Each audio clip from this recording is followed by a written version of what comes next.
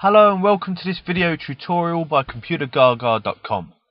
In this video we are going to look at how you can change your working days in Microsoft Project.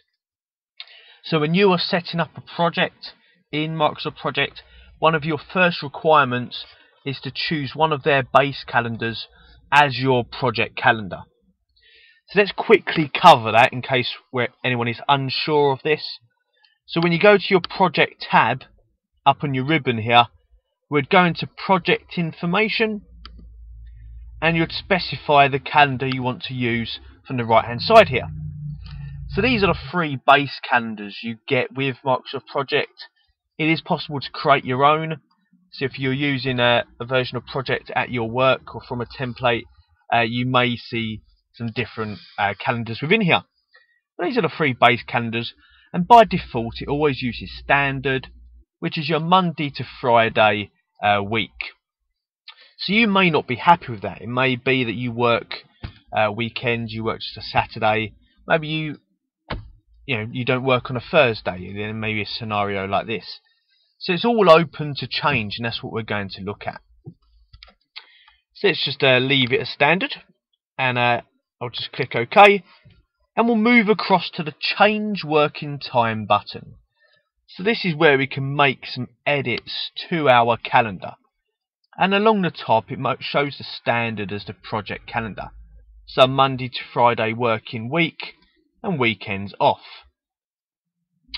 It also has an 8 till 5. It's an 8-hour day and a 40-hour week, this calendar. We're not going to focus on times in this video. I'll leave that for another video. We're just going to focus on changing the working days.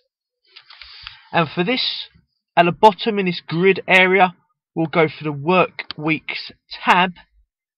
So the exceptions is more for your kind of ad hoc working, non-working days. Work Weeks is where you change your full working week, kind of long-term major change. And we'll click on the Details button to the right. So we already know that Monday, Tuesday, Wednesday, they're the 8 till 5. They're working.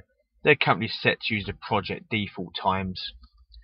As an example, let's say that Saturday is a working day for us. So I'll click on Saturday. I'll then make a change to the right hand side.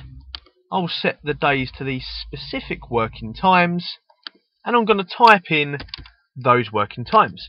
So I'm going to make them match the current times of the other days. So I can see is 8 till 12, and then 1 till 5.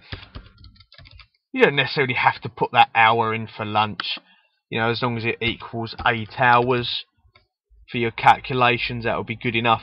But let's make it exactly the same. Let's make it keep it consistent. 8 till 12, 1 till 5. I can click somewhere else to kind of confirm that is in. And I could always do a similar thing to Sunday, or if I wanted to really mix it up, I could say that Tuesday, and I could set that to a non-working time. So now I've made Tuesday a non-working day.